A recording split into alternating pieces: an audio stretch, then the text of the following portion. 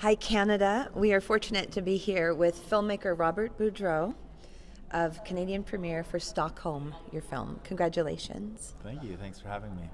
So, would you please tell our Canadian audience about the inception of this film and the true-to-life story which inspired it? Sure.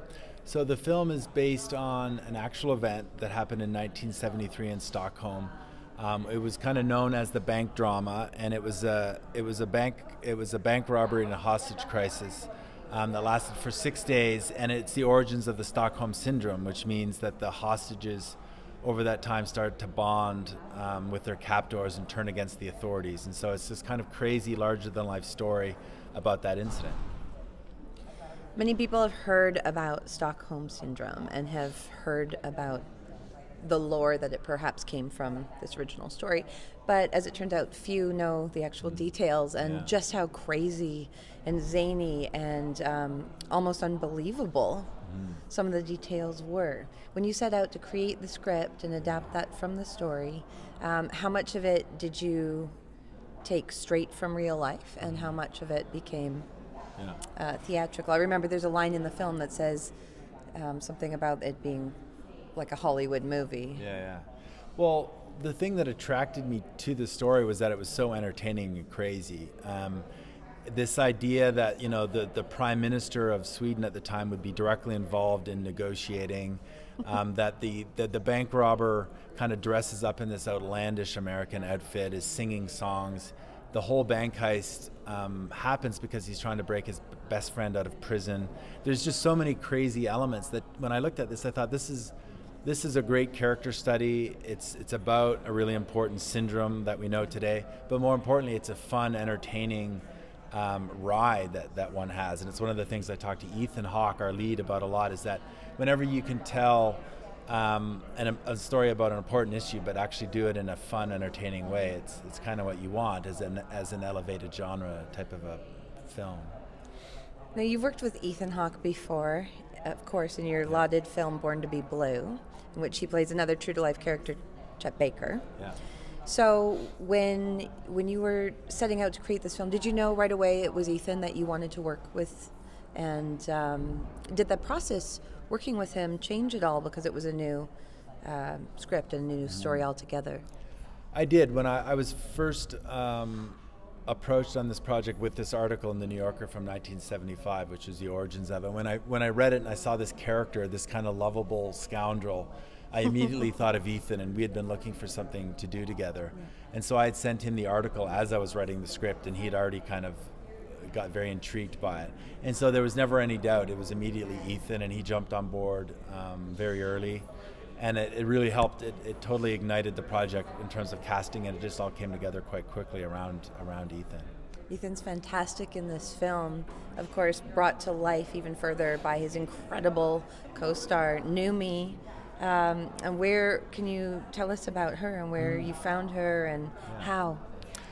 Well, Noomi Rapace is best known as the girl from the girl with the dragon tattoo, and so I wanted to find, if possible, a great Swedish actress, and she's one of my favorites as it is. And the fact that she grew up as a teen in Stockholm, and this is a very, very important cultural event for Swedes.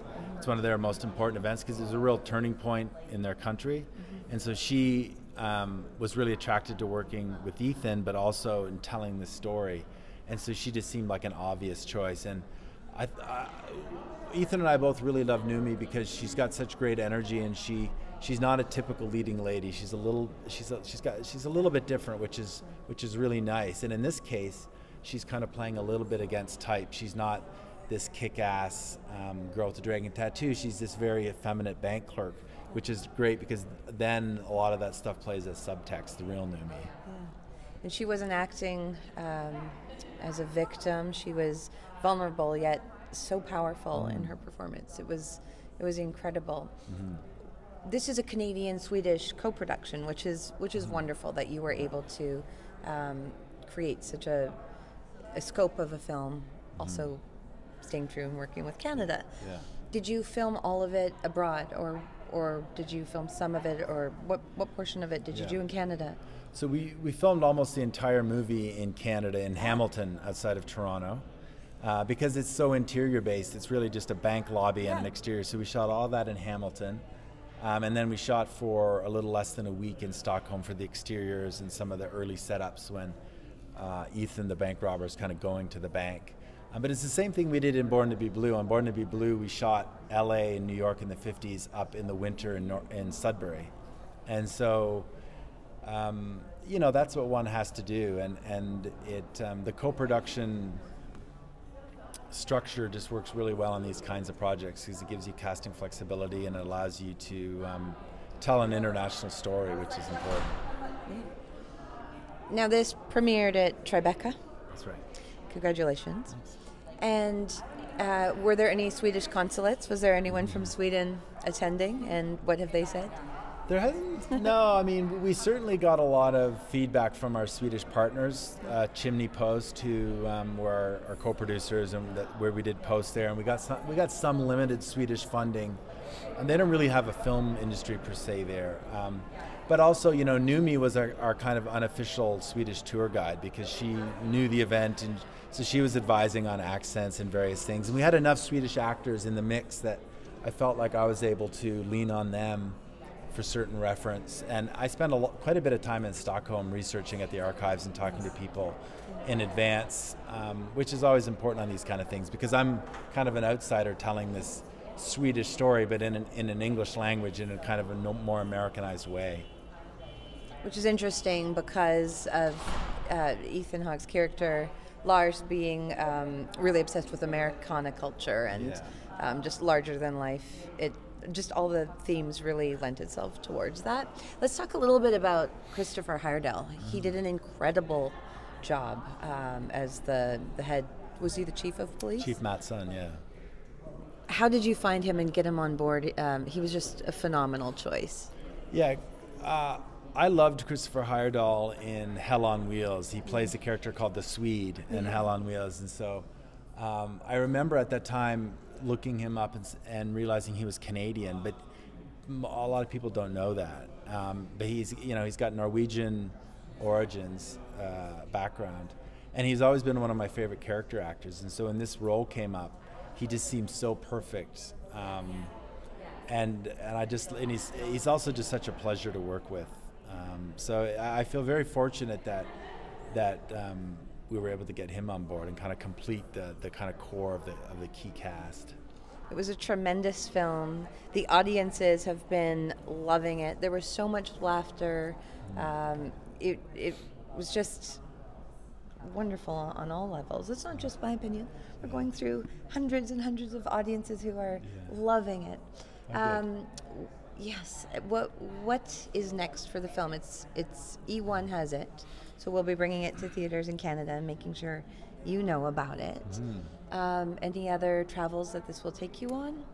Well, so the plan is to release in March. Our American distributor is a relatively new company called Smith Global, which is Will Smith's new company that he's set up that releases with Sony Pictures. And so